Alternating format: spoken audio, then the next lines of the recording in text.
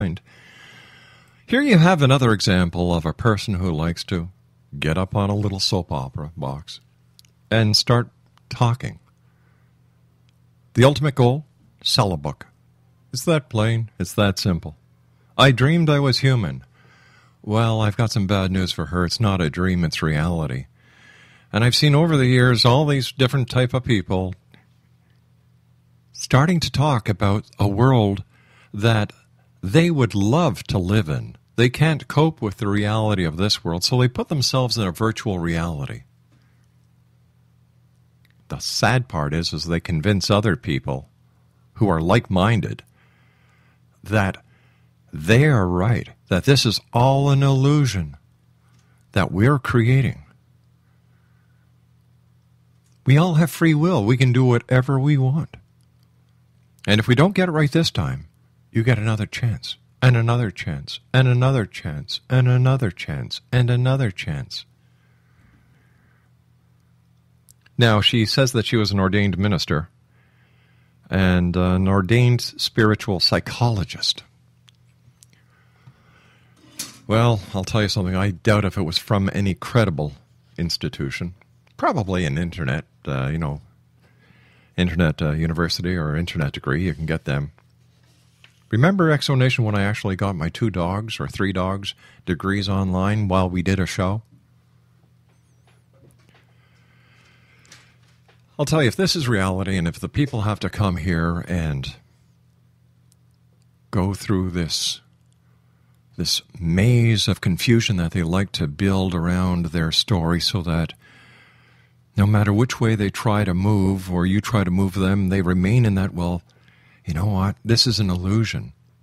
This is free will. Well, let me ask you this, Exonation. If this was an illusion that she created, and she said that we create our own realities, why did she create me in order to challenge her on what she was trying to sell?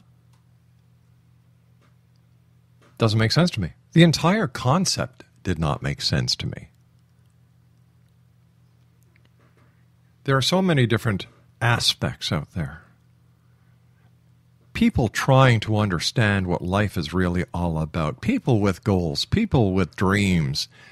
And then you've got these snake oil salesmen who try to sell them a bunch of bunk. You know, it's nice for these people to put a lot of time and energy into their books and working with publicists and working with printers and so on and so forth, and the list goes on and on and on. If she wants to help people, I think she needs a reality check. Because she just made no sense. If I'm wrong, I'm wrong. However, Craig and I and the rest of the crew here give her a -6. And we usually... Craig, how many times have we gone below 6, below 0 on a rating? So my producer is saying that as of later on tonight, she is going to be a coveted member of the Exone Order of Woo-Woos, and she will have the distinction of having DNR after her name on that site at www.exoneorderofwoowoos.com. And DNR stands for Do Not Rebook. Plain, simple, I don't buy it.